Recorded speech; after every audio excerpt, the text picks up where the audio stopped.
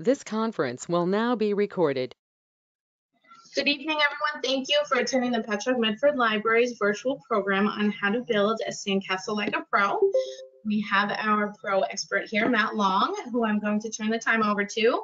There's a chat box on the upper right-hand side of your screen where you can send any of your questions in or any concerns that you have that I'll be monitoring throughout the program. There'll be some time for question and answers, definitely. Once you come in, if you could just keep your mic muted so that there's no background noise, but feel free when we have a question, you can definitely unmute yourself. And I'll turn the time over now to Matt. Thank you so much for your time. I hope everyone enjoys.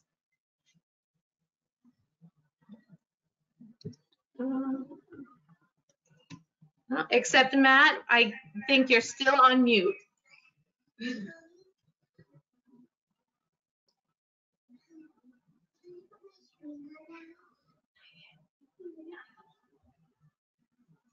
Okay.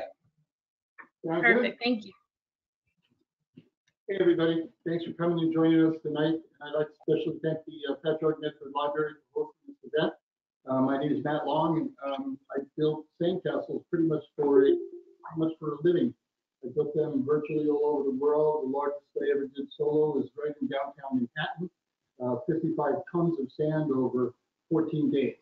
Anyway, I'm also the designer and founder of Can You Dig It Sand Tools, and that's pretty much what I'll be using tonight. Beyond Can You Dig It Sand Tools, I'll be using some professional tools that we also sell on the Can You Dig It site. Now, what we're going to do tonight is build a sandcastle and give you a lot of little tips and tricks that's going to help you amaze your friends and have a great time when you go to the beach. We will have a question and answer period, and hopefully that'll work out with the sound. I'm going to get started in a minute or so, and what I'm going to do is I'm going to bring this camera a bit closer, so you may not see me as much, but you'll see my hands, and I'll tell you, explain to you just what I'm doing as we go along. All right, I'm going to bring that camera in now, and we're going to get right to it. I already made the mark, so this should work pretty well.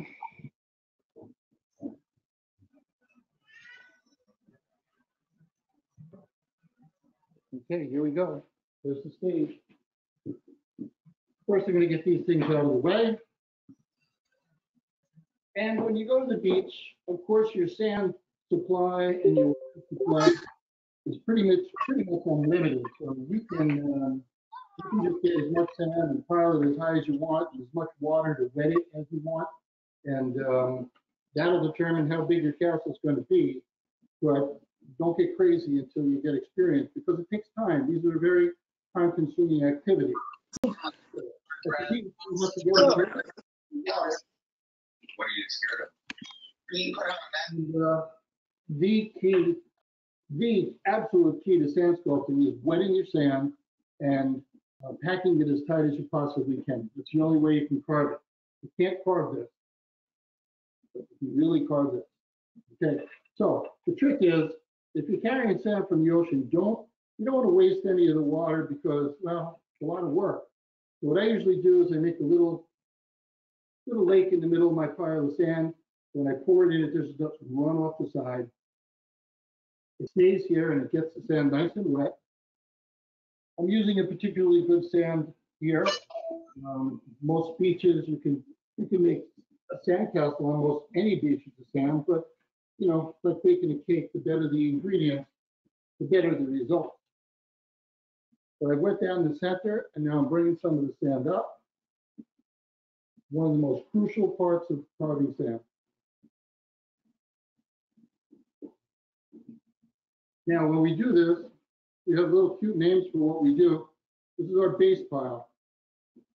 Self-explanatory. There'll be 3 steps. We're going to do the base pile. We're going to use some forms, what we call hard pack sand, and we're going to use a technique called the hand step, which is where we'll make a slurry, and we will use that slurry to add parts to the castle. By the way, I have no plan for what castle I'm making here tonight. I'm just going to do what I normally do with the sandcastle and let the sand tell me where to go. When we wet the sand, we're tapping it tight. I am on the tabletop, so I have to be a little careful about how much water I add because I don't want to make a little swimming pool down. once we have the base pile, we're going to move into what we call a hard pack with the form. This is your basic form with the bucket with the bottom cut out, so you can see right through it. Put the narrow end up, set it into your base pile, and then take sand and start filling that bucket, filling that form up.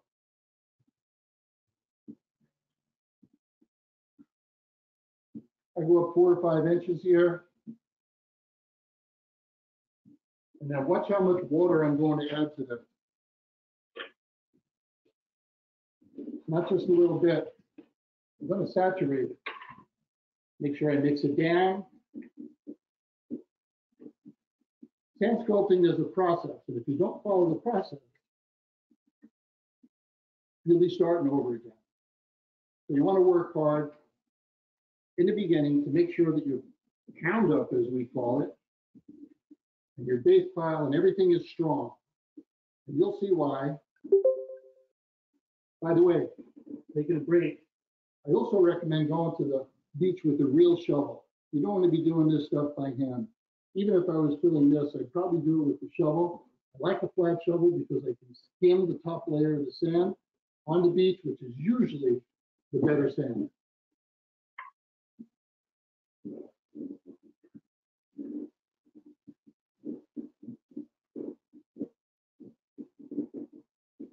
This is a Can You Dig It form, but we're not selling it at the moment. We're looking for a new manufacturer for us. Make just the right size bucket. They were getting very expensive to make. But you can go to Home Depot on the time being, buy yourself a 5-gallon bucket and cut the bottom out.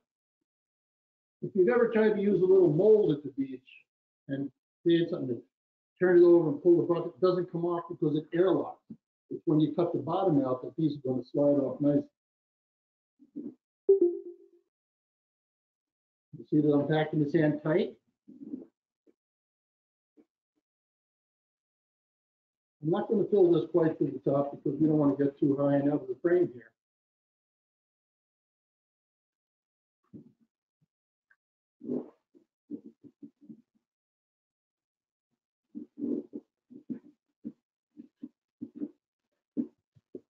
You see that I spend a little time making sure this is all packed up real nice, because I really don't want to spend the time redoing the whole thing if I don't get it right. The process is the process. You can't mess with it. You've got to wet the sand and pack it tight. And this, my friends, is one of the most important things you'll learn tonight. Now I'm going to slide this off.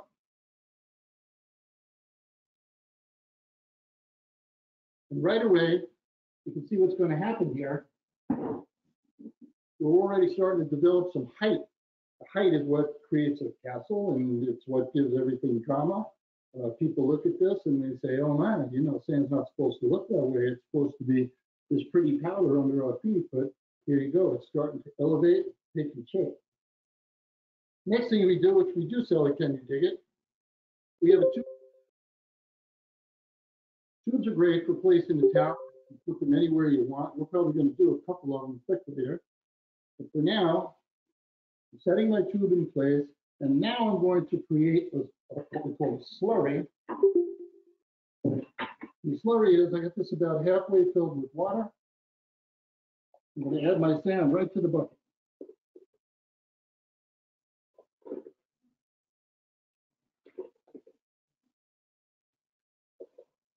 I apologize if questions are coming up on the screen. I can't really see them from here, but maybe Not yet, Matt. We're good. I'll keep monitoring for you though. you let me Thank know if something is questioned. All right, so here I'm making this nice slurry. It's super wet.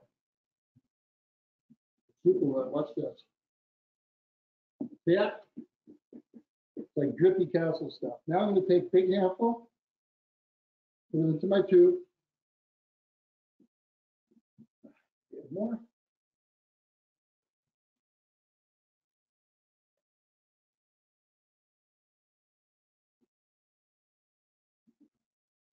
Put a big blob right in there. Jiggle it, tap it, take it down. I vacationed in Cape May, New Jersey, and I saw a guy making a little thing on the beach one day. And pretty much led to my wife becoming a sandcastle widow, because I became so obsessed with making sandcastles. It's all I did when I was on vacation for a couple of years. And then one day I met a professional sand sculptor, and he enjoyed he liked the tools that I made. So I started manufacturing them, and he invited me to a contest. And so one thing led to another. And you see how I slide that off? I should be talking about this.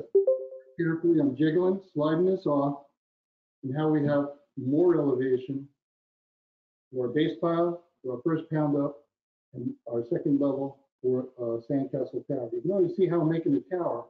This is one of the hardest things, is once you've made this tower, not the hardest thing, but it's a secret. Once you've done this, and it's really not too difficult, you're going to see that the castle now becomes something easier to make rather than just working off a pile.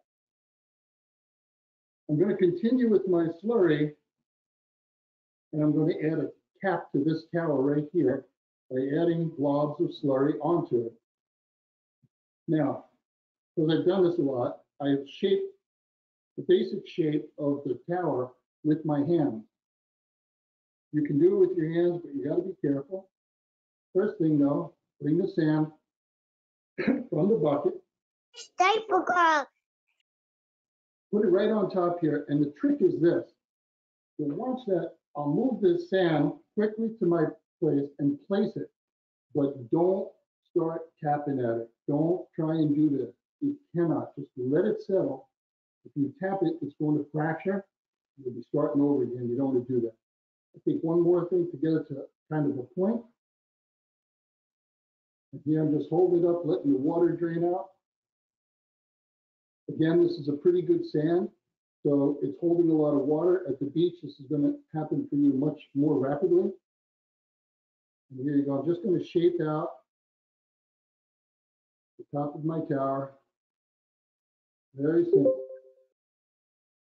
I'm bracing this so it doesn't come down.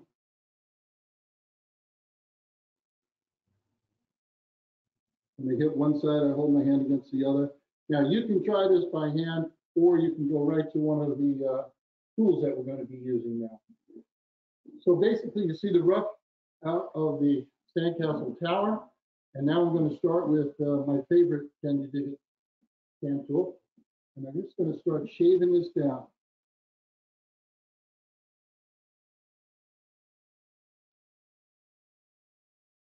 Now, when I do this, folks look at it and they say, "Oh, you've done it so many times," and from doing it so many times, my hand moves kind of quick. But if you look, you'll notice that I'm not taking much sand when I shave it. I'm just taking a little bit at a time. Even though my hand is moving real quick and smooth, I'm not taking a lot of sand. If you take a lot of sand, you're going to chop into it. Stuff is going to start falling. You're going to be very unhappy. Guess what?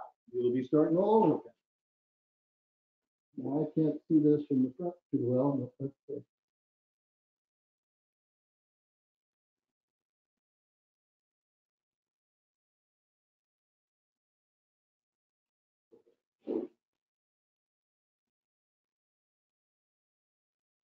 Now, in a professional contest, we have to do the back of the sculpture as well. In a commercial project, doing the logo for a company or something, they only want the effective side, A side, because you can only take a picture from one side. So we're going to focus a bit on the front, just doing the back where I have to for balance. And if you were here next to me, I would say this, looking down, think of this as the center of this round circle, and that's where you shave from. So your point finishes up here. Around. That looks pretty good. Now, with the castle tower, what do we have next? We're going to have a roof line around here. What I do for the roof line is I take this, my favorite Can You Dig It tool, and I just drag it slowly around, trying to make a line. And after a lot of years, you start developing precision with the little e's, but the truth is, most real castles were built in the 1300s, 1500s, and they're a little out of whack. So why shouldn't your sandcastle be a little out of whack? Don't worry about getting these things perfect. Cut your roof line. I'm angling down a little bit into my tower. And now to define it, I'm going to remove sand from the side.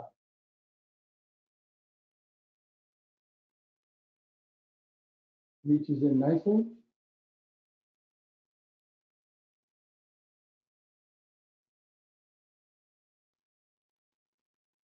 Now the trick here, and how, we learn from our mistakes, right? And how do you become an expert? Well, you make every imaginable mistake that there is. You just keep making mistakes until you make less. Anyway, one of the mistakes that people make here is that when they're digging in the side, we want a straight wall down right here. Okay? And we want that pretty much a straight wall all the way around. The thing that a lot of people do is they start digging in. They start digging in a little too far, and then you undermine it. You get too thin down in here, and this is going to fall over. So what you want to do is make that wall as straight as you can.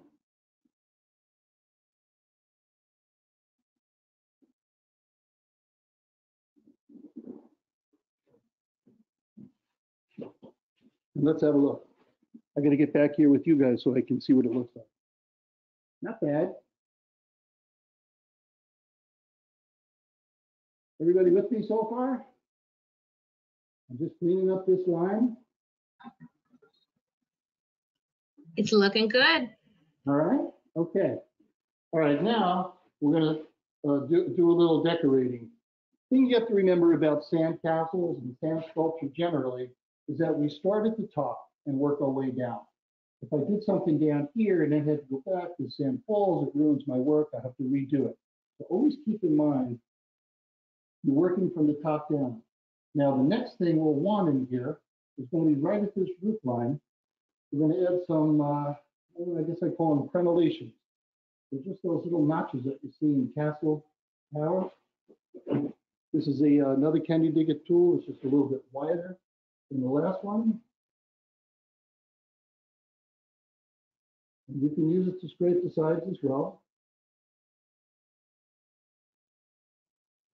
But you can see that it's the next thing. Nothing in here. We didn't do anything here. We're at the next sort of level going down. More, we'll put a couple more in.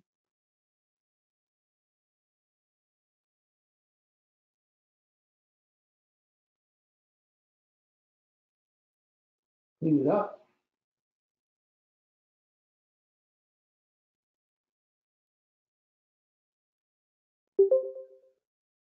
And now the next thing that comes along with the castle, of course, and the castle tower or turret, whatever you want to call it, is going to be windows. Ooh, windows. Windows are fun to make. Have to be careful and you got to go slow. Like I always say, you got to take a little bit of sand at a time. Don't dig your window. You dig a hole in there, you're going to pull out chunks and you'll be patching it up, or maybe, as we say, starting over. So let's put a window, I don't know, we'll start with one right here. We'll start with one in the middle so you can see it. See this? I'm just scraping a little bit. A little bit of sand at a time. And we're going to get deeper and deeper. Oh, a little more than a half to 3/4 of an inch deep. You don't have to measure it. What you want to do is dig it deep enough where you'll see a shadow. If you do this, and then you take a picture later, it's not going to show. So you want to make sure that you dig the hole enough to make a shadow. See the chunk out of there? Later on, when you've developed your OCD for castle making, you will fix those things. Otherwise, for now, just leave it.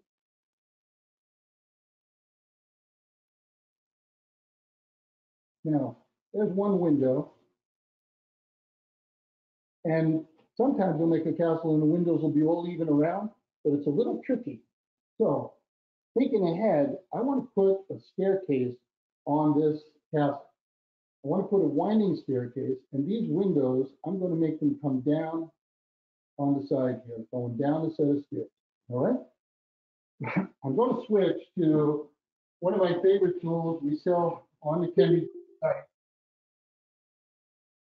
These are offset palette knives. This is a very good palette knife that we modify for a flat edge on front, and it's very good for chopping through sand fast. Now, these are a little tricky, so pay attention. First thing I'm going to do, I want to make a winding staircase around here. So what I'm going to do is carefully take sand away.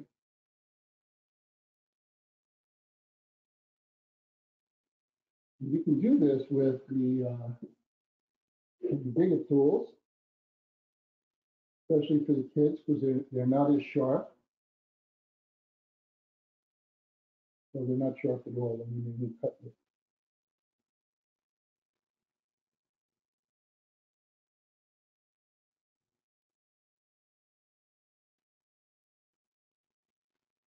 And now I have a little ramp going down the outside of my castle.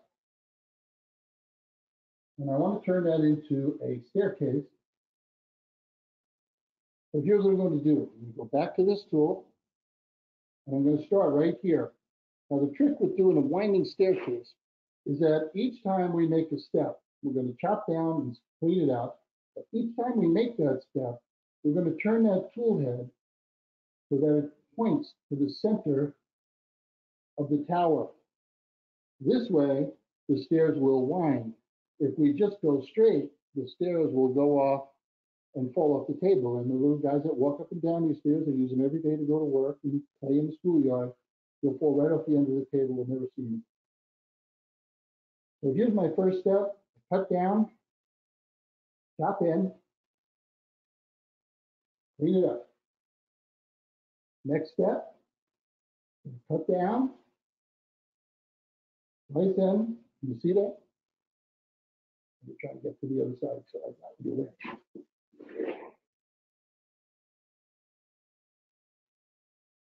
that. Chop down.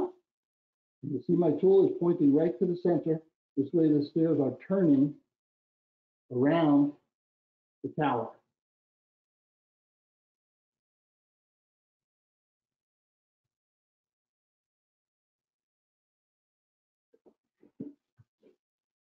More.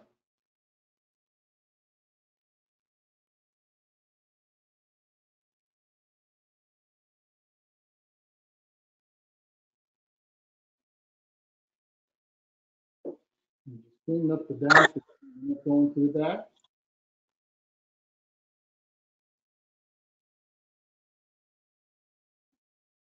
Now, well, let's do a couple more of those windows, right? Remember I said that they were going to wind right down the side? So here we go, more or less the bottom, which is the top of the next window. I'm just going to scratch in again a little bit of sand at a time, more and more as I go. And if the height of this window comes out the height of that window, pretty much an accident. Don't get crazy about it. You do your best, but you know, we're having fun.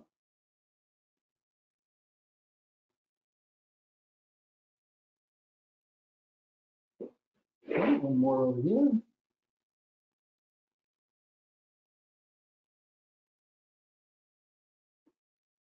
Can reach in this way, go up from the bottom.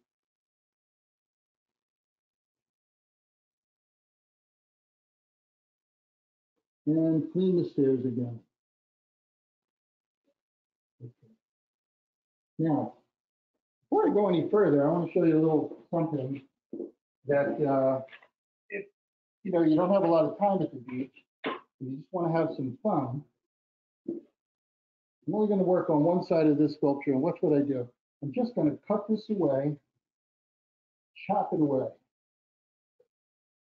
And I'm going to come right down, right through the bucket form, you know, where I pack the sand, and go right down into the base pile. Put this down straight so maybe you can see it a little bit better. And if you just made this turret and splayed out this end, just smooth it out down in here, you would have a cool castle. Trying to give you a better view of this. See how that is just a little slope? And that's a pretty cool castle right there. You know, you don't have to get crazy if you don't have the time. But because you're here tonight, I'm going to show you a lot of cool stuff. All right. Now, yeah, that's a quick way out on a hot day. All right, so next trick about the stairs is this. And you can do this, you can do so many things with the stairs. Something to keep in mind when we're talking about building from the top down, we're also building from the center going out. So, you know, you're not going to do something and then have to go back in here. I can't do something out here and then go back in. Same as before, it's going to fall down, get in your way, you'll be redoing. So what we've done is we've created the stairs, and this on a staircase, this is called a tread. This is called the riser. You don't need to know that. There'll be no test. But what we want to do is dress up the outside. Because though they look like steps, they don't look like cool sandcastle steps.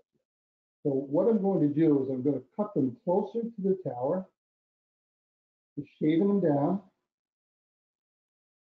You see how just as I clean up the outside, already they begin to become defined and take a little bit more interest. They become a little bit more interesting.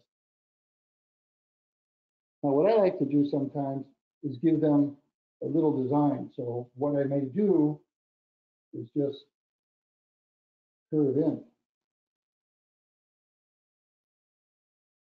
And it's easily done by trimming the outside. Now I'm going to show you something that's really down the line for you guys, for anybody beginning, but something that you may want to keep in mind.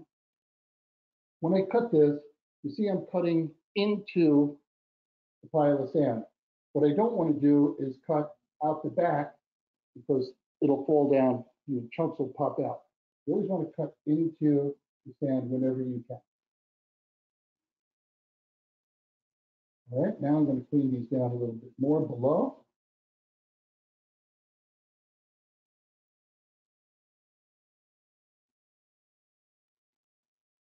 Okay. And that looks pretty cool too. Something I haven't shown you guys yet. In our toolkit, we call this the manually powered pneumatic sand blaster. Cute name for a straw. I buy the plastic ones at Starbucks, and when we sell a kit, we send you a regular straw. But the purpose of the straw is this.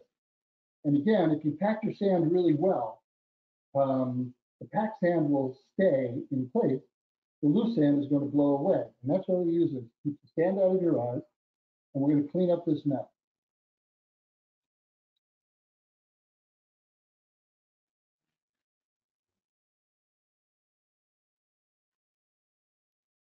You'll have a very much more dramatic use of that tool after a little while. Now, I'm going to go back to our my favorite little Can You Dig It tool. And to make these stairs even more interesting, the next level in interesting stairs, and what makes all sand sculptures interesting, in fact, if you're in a professional sand sculpting contest, one of the things they judge you on is overhangs and, you know, drama, undercuts. And that's what we're going to do, an undercut, simple one on the stairs. I'm going to start at the bottom with this step here and reach my tool in exactly like I did up here. I'm going to cut across and just finish out anywhere.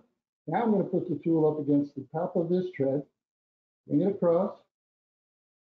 Same thing here, top of the tool, the top of the tread, come across, and right here from the top of the tread, I'm going to come across. Okay?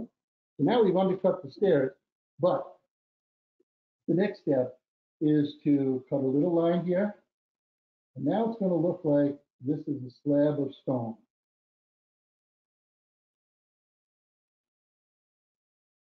Take away the sand underneath.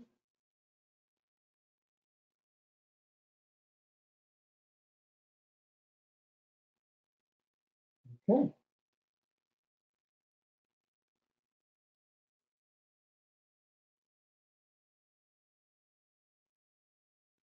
How are we looking? I can't hear you guys. Looking good. Looking good. Any questions? Yeah, how come you never showed us that cut back on the stairs that you just did? How come I never showed it to you guys? Yeah, it's Andy and Mark want to know. Andy Mark is an extremely talented Sandcastle builder. And Thought that was a new trick. you've got to do things. It's not a new trick. You guys should know how to do that. When you did the curve into the steps in the beginning and that part. Maybe I thought it was beyond you guys. I love those guys. All right, so here we go. We have a staircase now, and you can see how it winds because we paid careful attention to turning our tool head, keeping it pointed at the center of the tower as we went down. Now, the next step is, I think, something everyone in a sandcastle.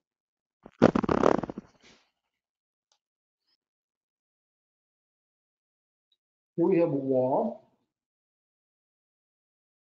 And, you know, we want it to look like something, right? So we're going to make some bricks in this wall. Every sandcastle has them. One thing that you'll notice at this particular point is that this sandcastle, like every sand sculpture, it always has an A-frame. It's always got to be wider at the bottom. Should you dig in too far at any point along the way, you could have a collapse, a tip over. This sand is structurally very sound, but at the beach, you're going to hit ordinary sand, so you'll have to be a little bit more careful about this particular thing, keeping it splayed, A-frame, right? Wider at the bottom, always wider at the bottom. That's what makes the undercuts dramatic. In this, most any sand is going to handle that much of an undercut.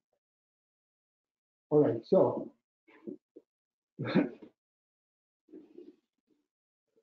this, by the way, is just a smaller tube. If you want a smaller tower, I think we'll try and stick them over here in a little while. But I want to show you these bricks because everybody loves them. And we'll just do one more undercut here. Now, when you make bricks, no matter what else is going on, you want your bricks to be kind of level, but there's really no need to get crazy about this. It is a sandcastle, and again, you know, look at an old building, most anywhere, shoot, New York City, Europe, anywhere, and everything's kind of aged is a little bit distorted. So don't get crazy about these being perfectly straight or anything. We're going to make the basic wall design. Blocks. I just pick a spot, go approximately level around. Approximate, don't worry. This is to determine the height of your bricks. Something you should be aware of is that the larger your details, the easier they're going to be. So don't take tiny little bricks, they're going to drive you crazy. And I'm using the same cut here. It's on an angle. Same cut I used here, same cut I used underneath, same cut again. I cannot make a castle without this tool. So now I've made my horizontal lines, get rid of some of this sand. I'm going to make the verticals. The trick with the verticals is you don't want to make a tic-tac-toe board. You want to think about how bricks are stacked. They each overlap the one below it and on top by half. So what I do is I pick my width of the brick and I run that around. Again, it's an approximate, don't get crazy. And then I come right down the middle and split them.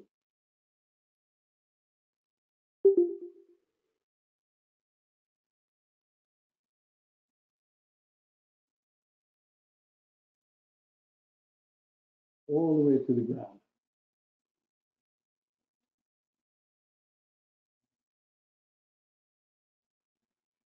Take some of the sand away, gentle, always gentle. You know, you're not chopping, you're out there having fun. If you want to get these done quick, it's really not going to happen. It's more a labor of love.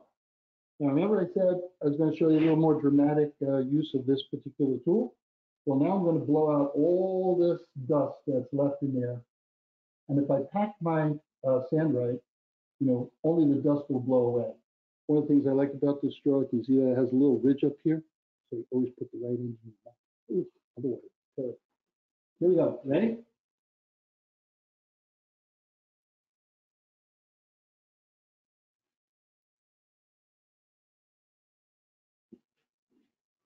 How we look? Pretty cool, right?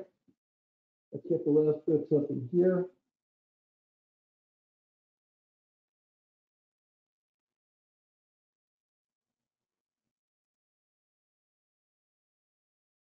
Clean them out. I think we're good to go. Now, if you wanted, you know, you can put a few lines in here, make them look like more like bricks, you know, stairs.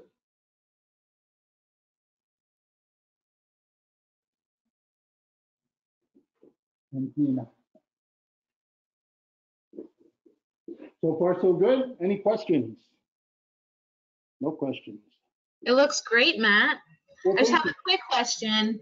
What kind of household tools can you use to make a sandcastle? Well, if you're using household tools, you know, there's not as many household tools as you might think. A very common household tool is a melon baller, and that can be used for a lot of things, creating, you know, round dig outs and stuff like that. My friend Rusty Croft, who was on Sandmasters with me, he was the king of the hill, and Rusty's favorite tool was a piece of wood he found in his garage, and he used it for a lot of things. Oh, you can use a knife, but without that straight edge, it becomes a little bit difficult. I don't use many kitchen tools. Palette knives, masonry tools. You know, I'll be using this. This big guy over here. And you know, you might be able to find something like this in Dad's garage. Kitchen, I'm trying to think of this. I don't think I use anything else from the kitchen. No. Well, listen, I'm going to show you one other thing here. I'm going to put one more tower over here, and then we'll connect it with the little arch because, you know, that's interesting, and people always want to know how to do that. I'm going to make a little flat platform right here. Do this from the back.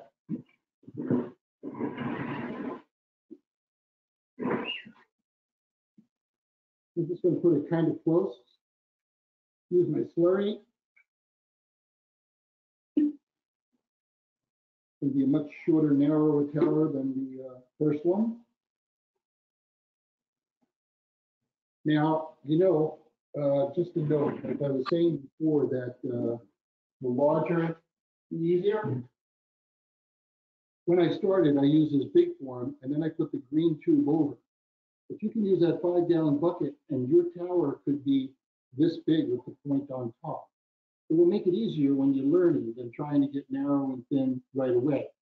Try it if you like, but after, you know, this is a good practice. This is a good practice size. Take it from there. All right, so. You're doing good. It You're looks doing really good. cool. It looks really cool. Thank you. I better be doing good because when I look close to the screen, I see I saw the names of a couple of people I've competed against up there. That they're checking me out. They're making sure I'm not screwing this up. Jeff Strong, how are you doing out there? Long time no see. Jeff is a tremendously talented sand sculptor artist out of the Great Northwest. Where are you from, Jeff? I think Jeff may have logged off. You jumped off? Okay, that's all right. He did compliment you earlier and said, great lesson, Matt. You are the master. Well, I've carved a lot of things. You can see my work on the Can You Dig It site or sandsculptor.com. Quite a lot of things. I love castles, and I've made a lot of them. Here, I'm just going to shaping it out a little bit, like I say in the beginning. And I'm doing this one just because I want to put a little arch in here and show you how they're done. That's all right with Jeff. He knows everything I could teach him already.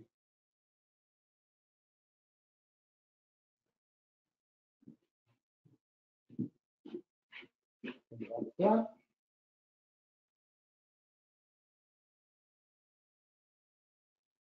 And you know, every sand is different. One of the things that experience gives you is that, you know, you can go to a beach or get a truckload of sand, as many sculptures as I do on beaches, I do equally as many, if not more, on streets and corners, and they bring a truckload in. But one of the things experience gives you is the ability to pick up the sand and know what you can and can't do with it. This sand, you can see I can go fairly straight here.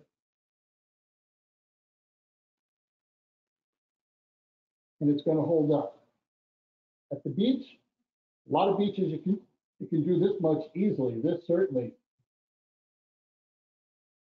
much higher. You'd be taking a chance with a lot of beach sand.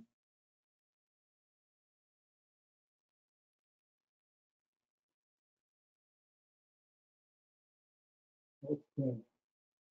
Not going to get too fancy on this one. I really want to just show you the arch.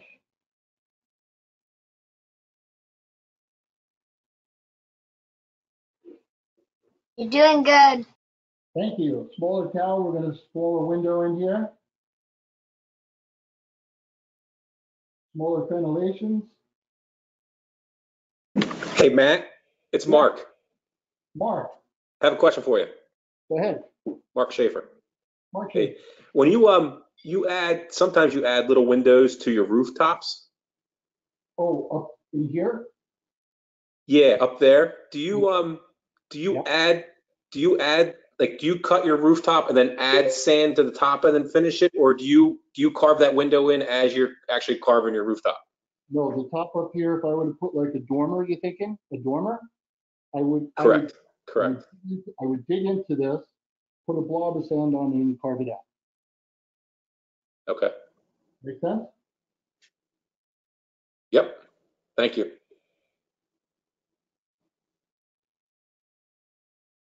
Couple of windows just so it doesn't look so bland over here. And now for the arch. There's a couple of different ways to do arches. The simplest is to just blob wet sand in here and dig a hole and then carve it in. You know what, I'll do that, and then I'll show you the other trick. I'm still working with my slurry. And with the slurry, when we add sand, we call it a hand stack. So here's our slurry. I'm just going to drop it in here.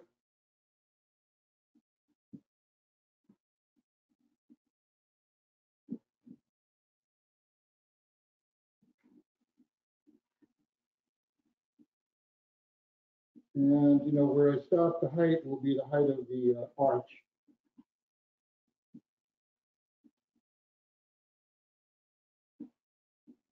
Okay. Back to the front. Okay. So here we have this blob. I'm going to clean it down with a straight wall. Clearing sand away is always a trick. You just want to be careful, and again, a little bit at a time. And this is one way to make an arch. Now, sometimes the arches have a bit of an arch on top, so I'm going to give this the arch first, thinking I'm working from the top and going down.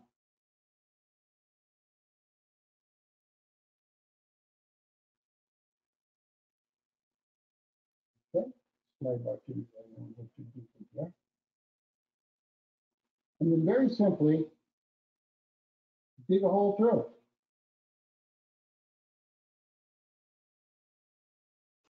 The conversation is important so that adults can have conversations. Lost the picture. Agree to disagree without. There's a lot of breaking up. I can't really hear. Is there a question in there?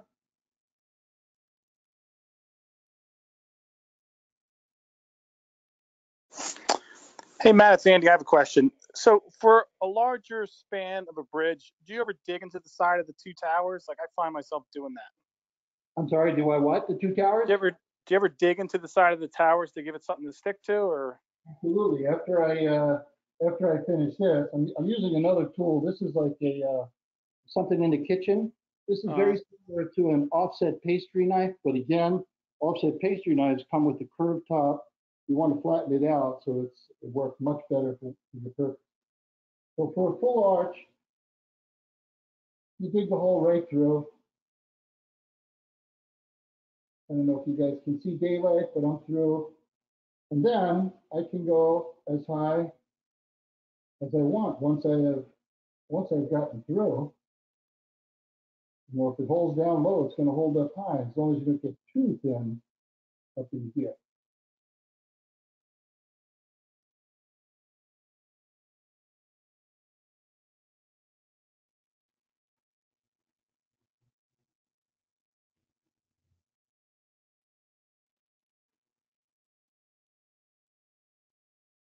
And that's kind of like one way to make an arch.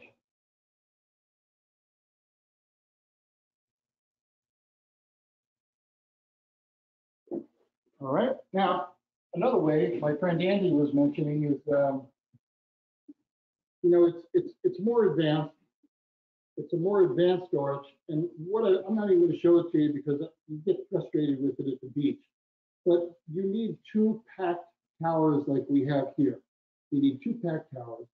And then what I would do is I would dig into one, dig into the other, and then feed my sand across wet. You can do that with a slightly longer tower.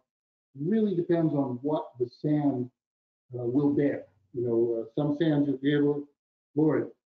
On Sandmasters TV show I was on once upon a time, Kirk Rademacher and I made an arch.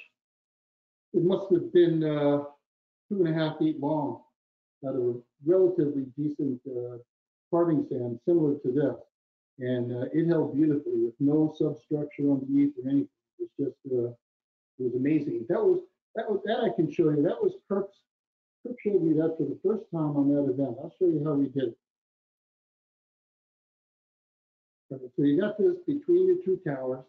And what Kirk suggested was we would take dry sand, put the dry sand in between the tower as high as we wanted.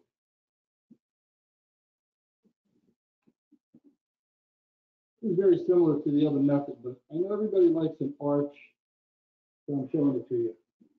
You just throw the dry sand up where you want, and then take your slurry, and you would have to dig a little hole, just a little chop out in here.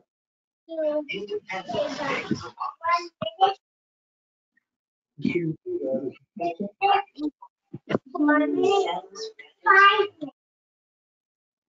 you put the wet sand in, and you can tap it down because you have that other sand underneath. And then all you really do is remove the dry sand. And that's another way to make a simple arch. He just uses the dry sand to hold up the. Dry sand, pile it up to the height you want, and then use the slurry again and put the slurry wet sand on top. Look. See that? I hear a lot of breaking up. Yeah. Hey, Snooky, that's my purple. Good. You're using my. Oh. Okay, so here's your bridge arch again with a slightly different technique. But the easiest way is not to make them too far. Pile a bunch of wet sand in and dig it out. You'll have fun with that. It's the easier way to do it. And we take it from there. Now, let's see. Where is,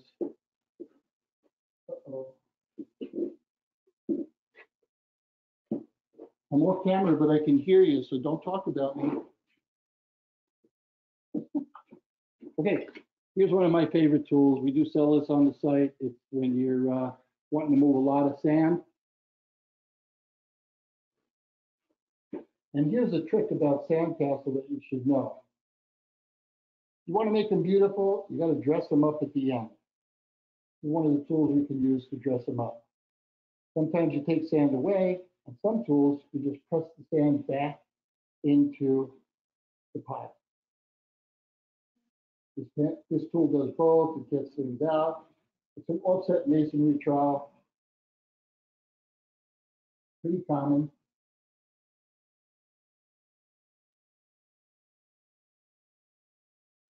Cleaning up the base of your sculpture is imperative. Makes it look clean, if you knew what you were doing. That sets you up for, let's see, Get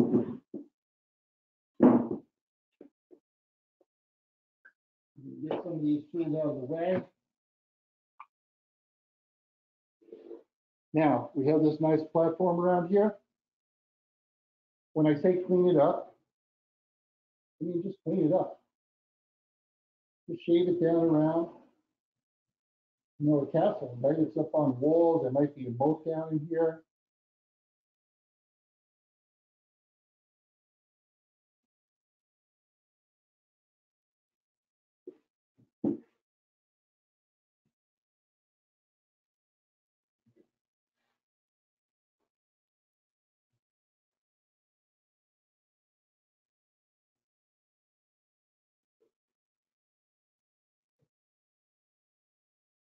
Clean it all up. Take your time with that.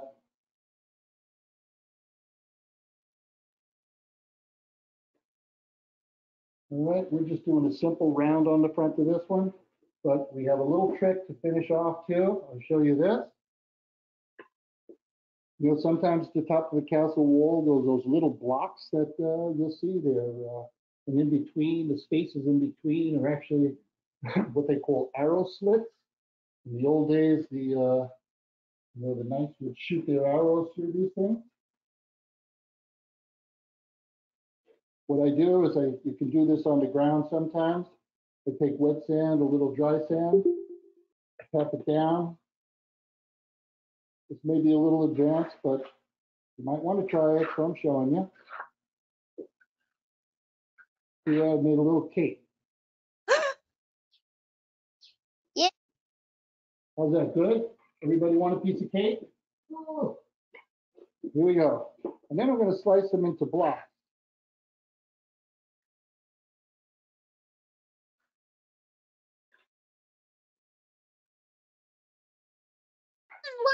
Wonderful, Matt. This is amazing. Amazing, Matt. This is the old family. Yeah. This, we really love it. Amazing.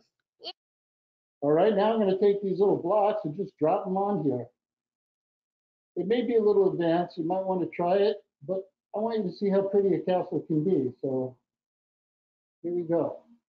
Taking these blocks right off. They're still a little wet.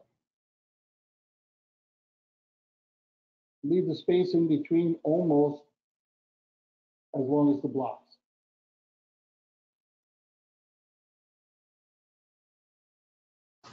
I have no words for your amazingness. It's awesome. Yeah. Listen, you know, some of the things I'm showing you pretty advanced, and I do them kind of clean, but I'll tell you, my first sand sculptures, and boy, didn't my family have a laugh when they showed me some pictures of my first creations not long ago. And truthfully, I had to burn them. These are like stairs. I can change the curve of this just by shading it a little. See, for these blocks to dry some, but it'll take a while sometimes.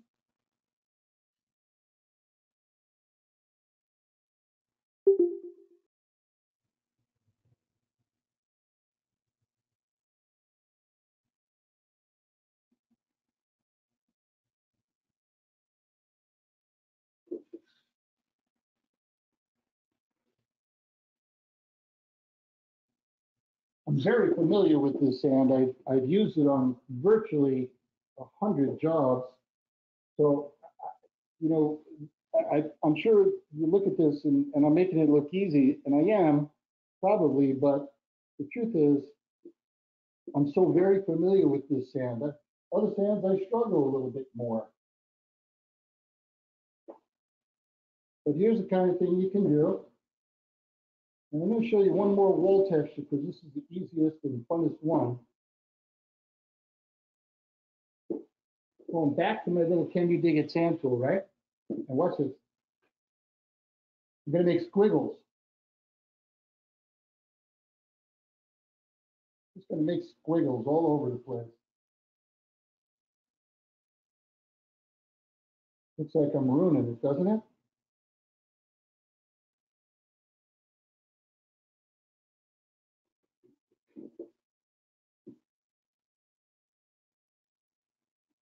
And then watch what happens.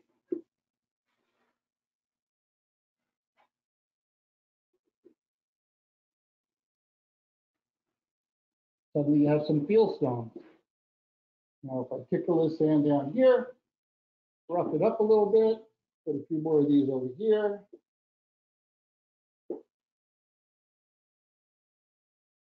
Clean them out.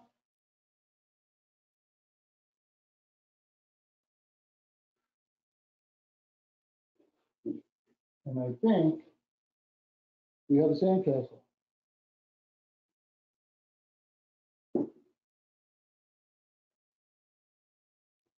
Sometimes it's rough. We actually use a brush to clean things up.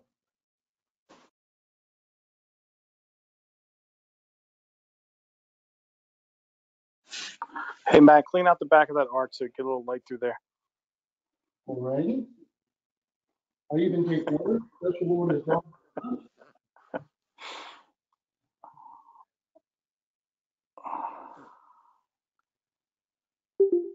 Not really. Oh, there you go. You do.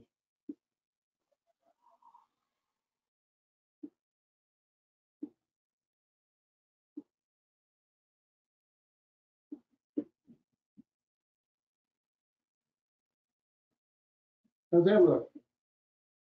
Great.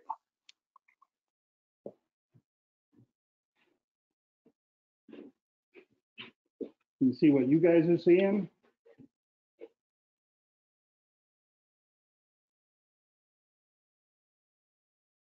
You know, sandcastles, when you make them at the beach, they can look just as cool if they're all a little wonky and a little out of shape.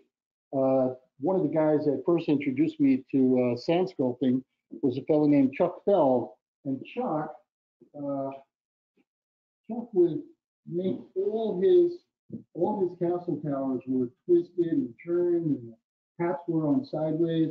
And I just thought when I first started, I thought they were the coolest thing ever. And you know, I didn't realize how forgiving they were. So, you know, and these my castles get more precise, but don't try and be precise. Just try and have fun. Get the elevation, do the tubes, pack it tight, and work it out. You know, and if you're in the middle of the castle and you don't want to do it, go home, come back later, try again. There's no end to how rewarding they are. I mean, you know, you make a small one. There's just so much creativity, and maybe I get to do this again and show you even more tricks. You know, there are elements that repeat in castles, and once you learn them all, it's just how you put them together that makes them look really cool. But you learned quite a few of the basics here tonight, and even some, you know, more advanced things. And I think you should have fun with it. So, who's got questions? Anybody got questions? We got one question. Someone wanted to know, when you're learning how to carve faces, how did you do that? Did you learn first with sand or with clay? I was never very good at carving faces, but I've been forced to, and I've had them with great success. They are they're like a sandcastle. You know, once you learn how they break down, you know, they're spaced. There's very marked formulaic.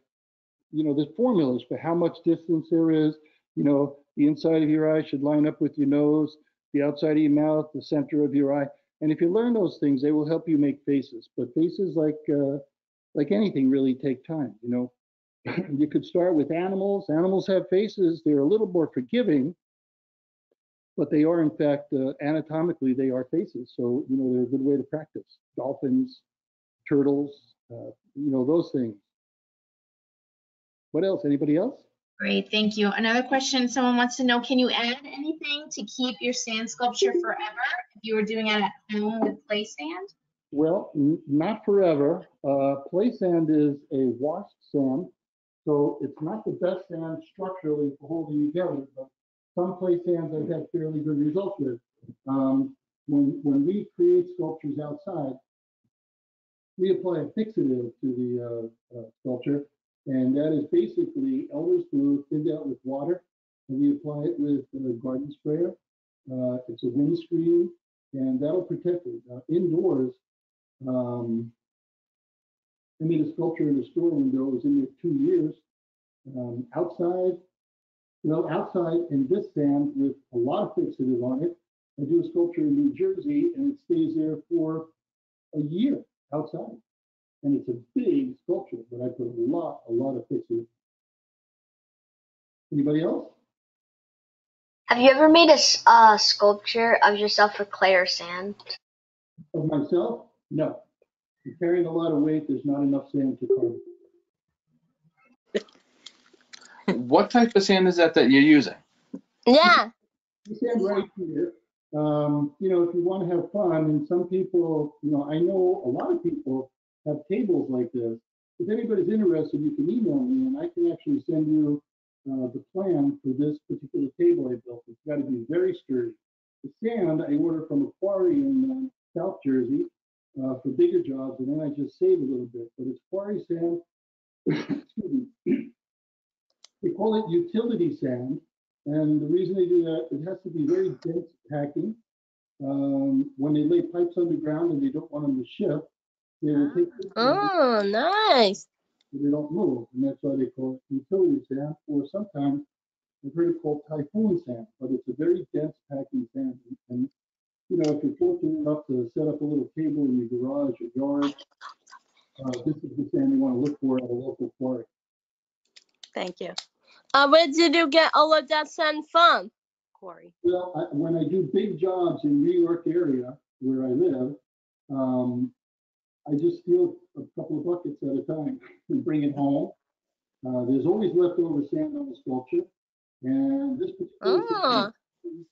particular sand has probably been 50 different sculptures. I use it a lot. I take it into. Do you get it at Corey Beach? I'm sorry? At Corey Beach? What beach is that? I'm sorry, I didn't hear. There's a beach out near us. It's called Quarry Beach. Oh, Quarry Beach, yeah. I don't know Quarry Beach sand. Is that on Long Island? Yes, that's close to the Patchogue area. Okay, so I have worked at Lido Beach, Huntington, Long Beach, and what town is it? I don't know. I worked at all those beaches, and you know what? The sand out there is very good. It's good sand out there. Yeah, Yeah. Thank you. Thank you. Okay. Anything else? No? When do you know when the mixture is right? Oh, well, that's a very good question. Now, when you're at the beach, here again, I was limiting the amount of water that I was using. But when you're at the beach, you just want to saturate that sand. It's going to drain out. Like here, I have nowhere for it to drain, so I have to be careful. But again, I know the sand, I know how much water I can use.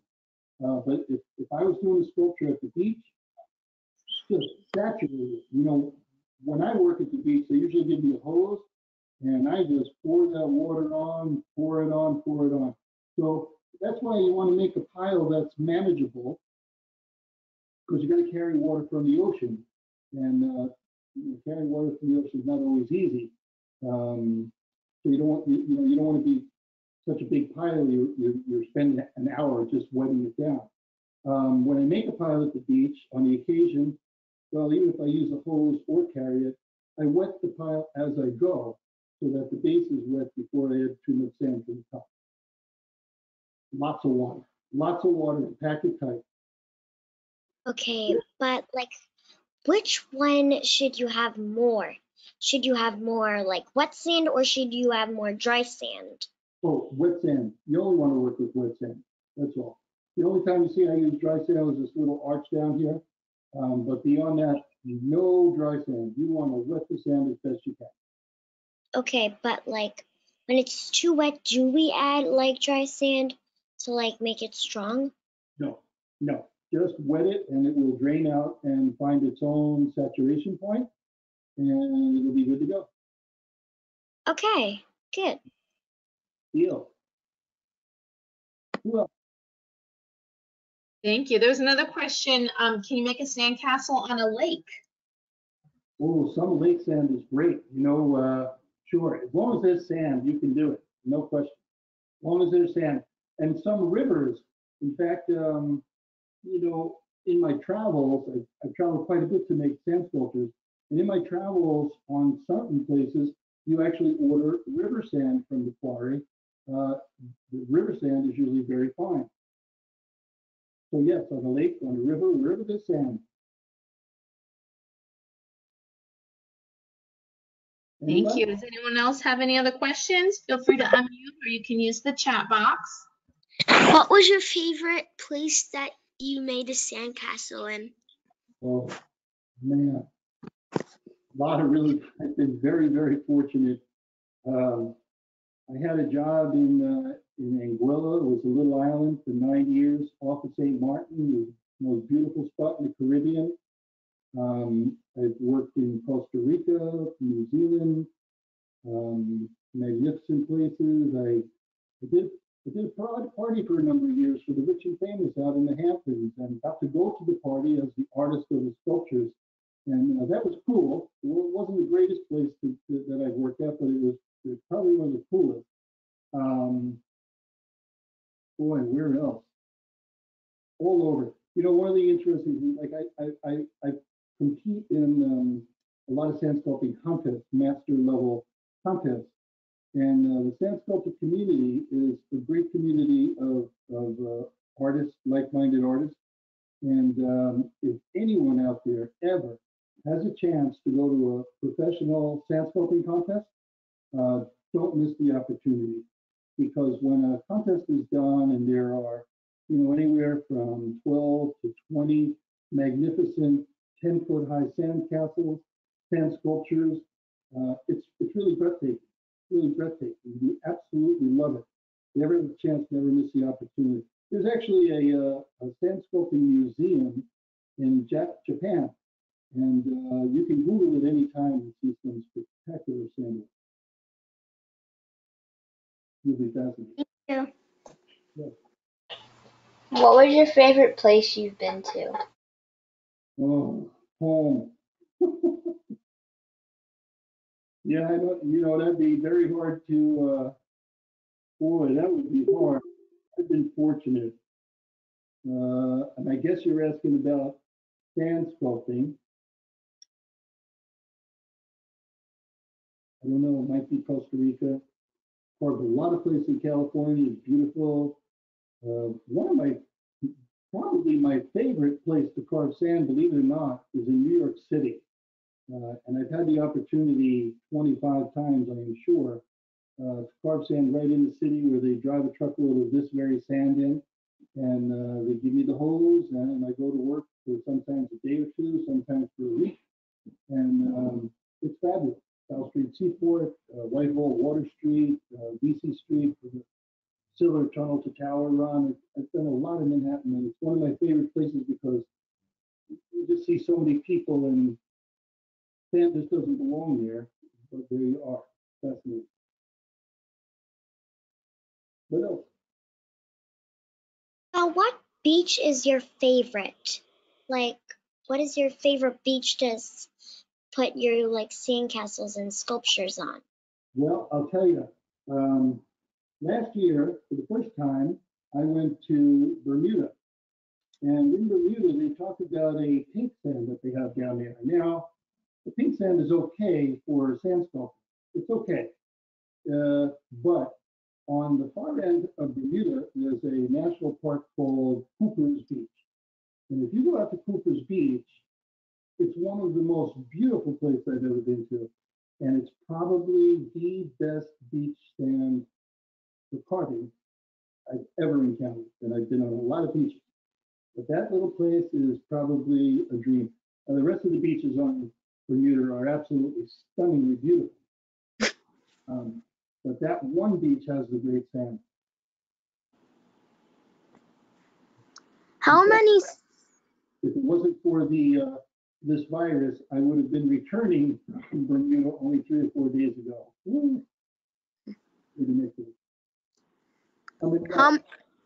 How much sand sculptures have you made in your whole life?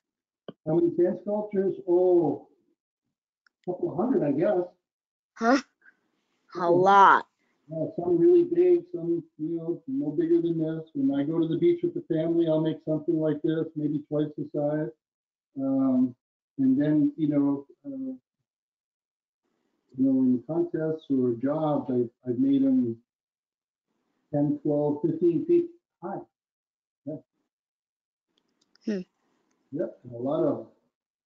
What's your biggest sand sculpture? The biggest sculpture I ever worked on alone was in Manhattan. After Hurricane Sandy, there was a promoting they were promoting downtown Manhattan, and they actually did a sandcastle on Whitehall and Water Street, and that was 55 tons of sand. It took me 14 days to carve it, and it took me for 5 weeks. And that's the biggest thing I've done alone. I have worked with teams on stuff of 100, 150 tons. Yeah, it's a lot of sand. That's a lot of sand. How much? Say thank you. Thank you. How much sand on? I think 150 tons. 150 tons, that's a lot of sand. That would be like 20 minivans stuck together. That's big. Wow. 20 One minivans. minivan. 20 minivans. Shocked. Matt, do you have a trick on how to get all that sand off of you? No, I just, it's funny you ask because my poor wife, the sand is insidious. It gets all over the place. There is a great trick that, some beach goers use. If the sand dries on you and you're at the beach and it dries on you, if you take a little talcum powder, baby powder, and you sprinkle it on your hands and rub, every grain of sand falls right off. It's pretty cool trick, but no, there's no other trick. Hose. I have to hose off when I go home outside before I go in the house, and then I have to go right in the shower. Otherwise, I don't eat tomorrow. That's a great trick. Thank you. Yeah. Anyway, well, I think, are we near the end of our show? I don't know. I mean, I'm good. There's more questions. I'm here. We'll give a last call for questions. Anybody wants to unmute? Yes, I heard that you were going to Cape May where I was to sculpt. So maybe I might see you there. Now, I go to Cape May on vacation. Okay. I used to run their amateur contest nowadays, and it's coming up on July 10th, a week Friday. I run a amateur contest in Wildwood Crest, which is right at the little bridge from Cape May.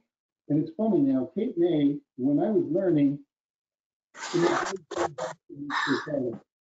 and then storms came and they had to replenish the sand. And when they replenish a beach, the sand is usually a little more gravelly. So Cape May, the sand is difficult to work, but workable. But if you go right over the beach, right over the bridge to Wildwood Crest and Wildwood, the sand there is pretty amazing for carving. And it's a very interesting and fun contest, an amateur contest. Some of those guys you heard earlier, Andy and Mark, they compete as semi-pros in a semi-pro division at that Wildwood Crest contest. We're lucky to have it. It's some pretty amazing stuff. That's not this Friday, a week from Friday. If you happen to be down there. Thank you. Anybody else? Want to thank you, Matt, for your time so much. This is really fun. Thank you. Thank you. Excuse me. Thank you. Thank you. Thank you. You know what Thanks, happens? Matt. Matt. You know what happens to these when they're done? Matt. Yeah. I can build Legos, but I can't build a sand sculpture as better than you. Who can? Who can do it better than me? I want to meet them. Nobody. Yeah,